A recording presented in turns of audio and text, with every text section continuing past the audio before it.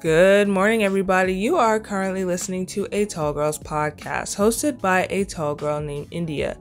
I hope everyone listening to this is doing super fantastic today.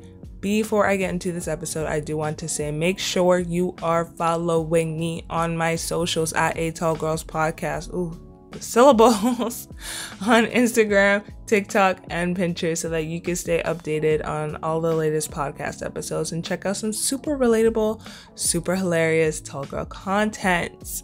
In fact, it's a requirement if you want to keep listening to this podcast episode. So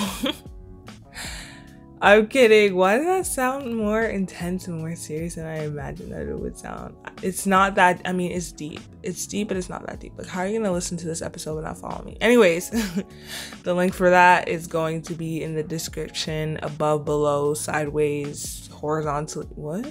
Horizontally, vertically, diagonally. I don't know what's going on, but wherever your description is, the link will be there for my socials.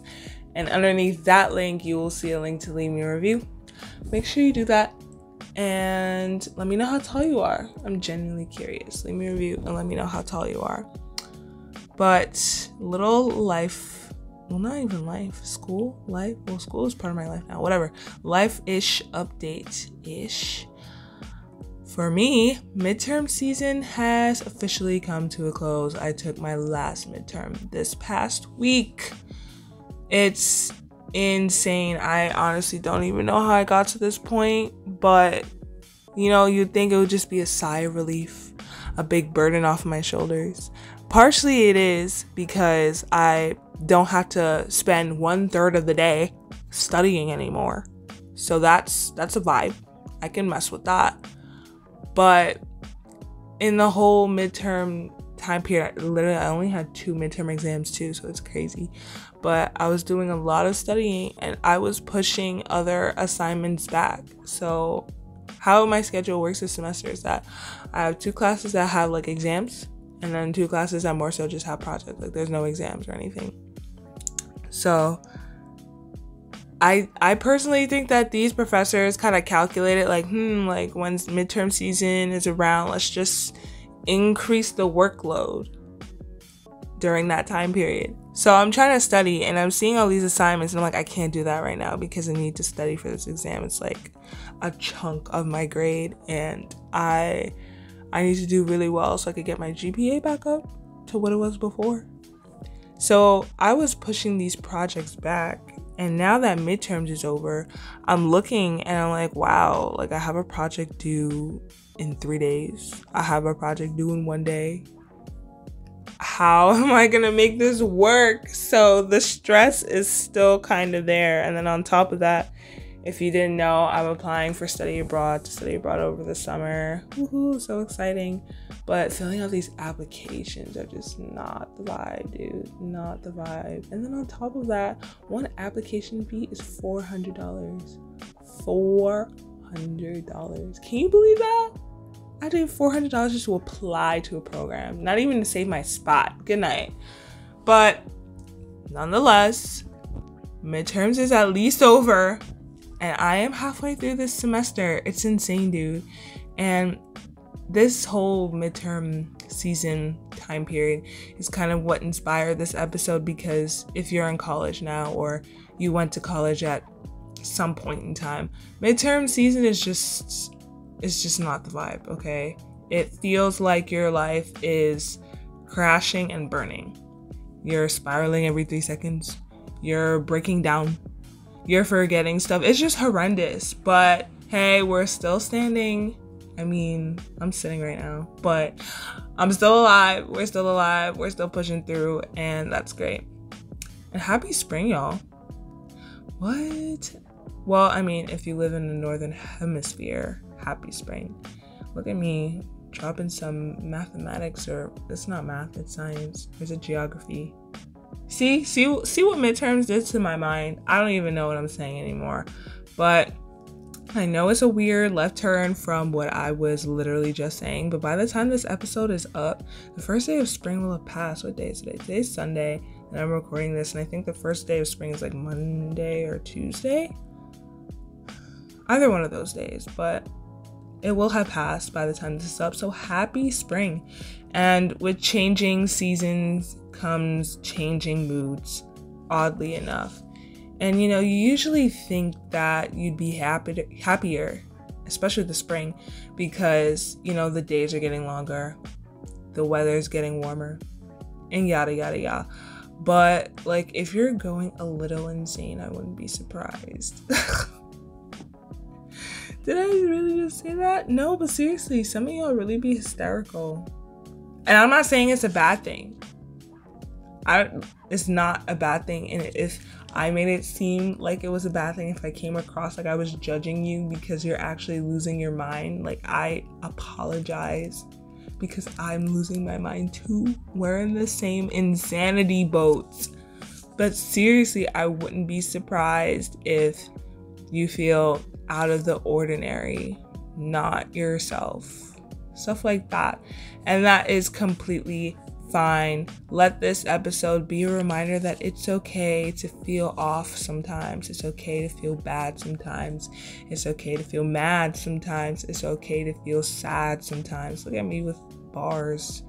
How am I not a poet? Rhyming. But it's okay to feel how you feel. It's even okay to cry. Oh my gosh, I have something embarrassing to say. Well, it's no longer embarrassing to me. Like, I will openly just tell other people about it, but you may feel embarrassed for me. But so my school has 13 floors, and virtually no one is on the 13th floor. Barely any classes take place in the 13th floor. The classes that you probably barely hear of in that particular school occur on the 13th floor. And that's not to say that those classes are irrelevant or the 13th floor is irrelevant. I just don't understand why they stuck it up on the 13th floor. But then again, it's probably like less people have to go up there. And since it's so many stairs, well, we do have an elevator, but still, since it's so high up, they put the more popular classes. Yeah, more popular classes on the lower floors, so it's easier for people to get to. But nonetheless, the school has 13 floors. And at a certain time of the day, virtually nobody is up there. Like, it's empty. It can get a little creepy sometimes, especially at night. But that's besides the point. At a certain time, nobody is really there. And last semester, and even at the beginning of this semester, I used to go up there and ugly cry. Yeah, ugly cry. Full on red face, wheezing, bloodshot eyes, mad tears, everything. The whole spiel. All while my mom was on the phone. All while my mom was on the phone, dude. And people, rarely, very, very rarely would walk back and forth too sometimes, because it would be professors or other people who had like a late class up there, or had office hours with the professor. But there were those very rare times that people would actually walk past me. And I'm sure they were thinking, like, what the heck is this girl on? And I get so mad at myself for it. So mad. Because what if my soulmate walked right past me? Ugly crying. That's their first impression of me. Ugly crying. Looking like life is just not going well for me. Embarrassing. Terrible. Oh, I don't even want to think about that. But y'all know how hard it was if you've been here for a while, if you've been here since honestly, if you've been here for the past 2 or 3 years, you would know how the start of college and the start of actually going to campus physically was for me. This past semester and a quarter, though, was pretty intense. I was just not having it. And, I did not want to stop myself from feeling those feelings, but in the process, I get angry at myself for feeling those feelings and then crying about it on the 13th floor. You see where I'm going? Does that make a little bit of sense to you? Because it's unhealthy to hold in your emotions And I could tell after a while I was doing a lot of that. I was holding back the tears and I was holding back the rage. And I could see how that was literally affecting my daily life. I was forgetting stuff a lot. I didn't know suppressing emotions could like make you forget stuff. I would get cranky. There'd be days that nothing bad happened, but I just feel like trash. It was not the vibe. It would even affect my appetite, dude. Like, it's a whole... It's science. I'm a business major. I can't explain it to you. But holding back your emotions, suppressing your emotions, it's just not a good thing. So I just wanted to let everything out. And in the process of letting everything out, I was also letting my current emotions and my past emotions out. Hence why I was ugly crying. You see what I mean? And then I would get mad at myself for ugly crying, because like, why am I ugly crying? If I'm gonna cry, at least let me cute cry. I don't even think there's a way to cute cry. Is there a way to cute cry? I mean, probably how them actors be doing on TV, but it's like just one random tear coming down their eye. It's not prolonged or anything. Like, I would sit up on the 13th floor for half an hour to 40 minutes just bawling, dude. So, but I would actually get angry at myself for that. But, you know, I'm only human. We're only human. And we just need to give ourselves that space to breathe and not put that unnecessary pressure on ourselves to always be happy, to always get, I don't know, hundreds on exams during midterms, or to always be productive, to always, I don't know, go hard at the gym, lift heavy at the gym, run fast at the gym, or to always be strong, to be that strong friend, that strong family member. That pressure and that really high expectation just causes resentment. I would know that caused a lot of resentment with myself. I genuinely resented myself because I was like, oh my gosh, you're an emotional wreck. You're stupid. You're this and you're that. I would literally say that to myself. For crying about something, for crying about having a hard time socializing at school, or for crying because school is hard, or crying because it's too much work doing school and work, or just crying in general. And especially when you don't reach that expectation, or you feel like you put so much pressure on yourself but you couldn't succeed or do what you wanted to do. That's when that lingering disappointment and a hint of disgust come up. Or let's just say you actually reach your goal, but then you're just like, okay, on to the next one. No pat on the back. No congratulations. I don't know. But I just think that constantly telling yourself that you have to do this, or you have to be perfect, or you're not supposed to cry on the 13th floor, or you're not supposed to have feelings or anything of that sort, is just creating an unhealthy relationship with yourself, especially beating yourself up over the things that you have very little to no control of. Oh my gosh, y'all already know I have to relate this to being tall, because this is a podcast about being tall. And I know what some of y'all are thinking right now. You cannot control how tall you are. So unless you have the money and the doctor with the qualifications to surgically make you shorter, I don't think it's really worth complaining about all the time. It really isn't. And hey, is yelling at your legs gonna make you any shorter? Let's fix the facts right now. Let's fix. I'm in management right now. Evidence-based management, facing the hard facts. Look at that. Connections. Imagine me get that question wrong on the exam, but that's not the point. We're making connections right now. Evidence-based management, facing the facts, is yelling at yourself for feeling bad or failing that exam, or not being quote-unquote productive 24/7, 365, and occasionally 366, or wanting to cry or anything. Is yelling at yourself for that gonna make you feel any better? No. So I need you to take a step back, take a deep breath, and understand that you're going to be fine. You're going to be okay. You are doing amazing. Everything is going to work out in your favor. So stop being so hard on yourself. It's not doing any favors for anyone, especially yourself. Because, like I said, that growing resentment. That was a little intense.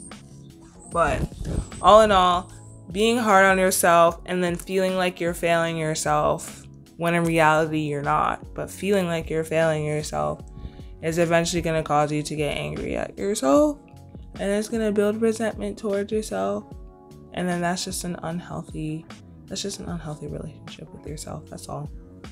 The self-love, the self-acceptance, the self-growth, practically non-existent at that point. And I'm not saying that you shouldn't put some type of pressure on yourself. You should push yourself to be the best person that you can be. Push yourself outside of your comfort zone so you can grow as a human being in any aspect of your life. But when you're doing the most, when you're not giving yourself that break, that pat on the back, that leeway to screw up, because yes, we screw up. Give yourself room for mistakes. When you're not doing that, that's when it gets bad. So I'm going to need you to chill out with that, okay? And if you are feeling bad about tall, I know this is super random, but since I brought it up towards the end of this podcast, if you're feeling bad about being tall, just know that you are closer to the sun, so it's easier for you to photosynthesize. You know what? I don't even know what's going on, but it fits because it's spring and the sun's out more, so it works. Go outside. This is your reminder. If it's sunny outside and you've been inside all day, like I have been these past couple of days, mainly because of midterms and projects and assignments and yada, yada, yada, and work. If you've been inside, cooped up in the house all day, just take a break and go outside for a walk and photosynthesize in the sun. I actually did a poll. I did a poll of that on my Instagram because what was I doing? I think I was grocery shopping. And it was so nice. I'm talking like 55-degree weather. I was outside in a hoodie, only a hoodie. Remember the last time I was outside in a hoodie? Me neither. I'm always in layers because it's always cold outside, but it was 55 degrees. I was only in a hoodie, didn't have a hat on, and I was like, is this what it feels like to photosynthesize? Like I was all up in the sun. The sun was out because it's been cloudy for the past couple of weeks. The sun was out. I was like, yes, feeling the warmth on my face and my hands. It just felt really good. I felt really good. So I did a poll on my Instagram and I was like, yeah, being tall really does have its perks. One of them being that you're closer to the sun. And I asked them, like, for all the tall people out there. Oh my gosh, all the tall people out there. I don't even think all the tall people in the world are following me, but it is what it is. But for the tall people that are looking at this right now, I guess, are you glad that you're closer to the sun? And 100%, well, not like 100% of my followers, but every single person that voted, I don't know, that I saw, it was less than 24 hours. I didn't like look at it towards the end of the 24 hours. I looked at it like, I don't know, 12 hours later, I guess you could say. When I looked at it, like all 20 people that voted so far said yes. And I was like, ooh, 100% yes, every day. That was actually the choice. I said every damn day. Every damn day they're excited to be closer to the sun. And I'm glad that I have this community of tall women who are excited to at least be closer to the sun and photosynthesize. I need to stop saying that. We're humans, we're not plants, we don't photosynthesize. But I don't know how they explain how humans use vitamin D from the sun and yada yada. It just sounds like photosynthesis, so it's just easier to say that. Maybe there's a different term for that. If there is a different term for that, let me know. Hit me up at a Tall Girls Podcast on Instagram, TikTok, and Pinterest. Let me know if there's another term or a human term, a human version of photosynthesizing. That would be interesting to know. You could also let me know what you thought of this episode. Did it help you through a hard time? Or are you having a hard time and now you feel slightly better? Did it make you feel worse? Even if it made you feel worse, let me know if it made you feel worse. Let me know what you think of this podcast. Just let me know. Let me know in general.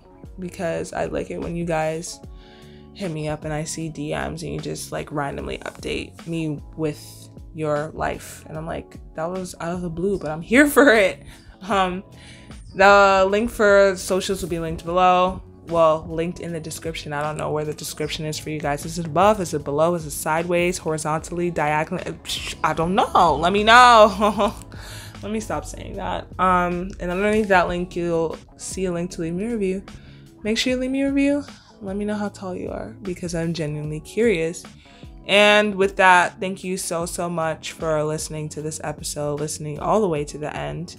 I really do appreciate it, and I really do appreciate you.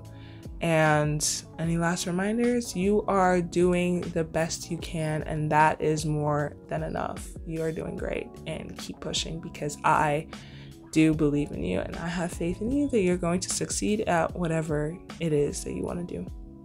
So I'm going to end the episode here. Have a great rest of your day, week, month, year, and life. And I'll catch you in the next one. Good night and goodbye.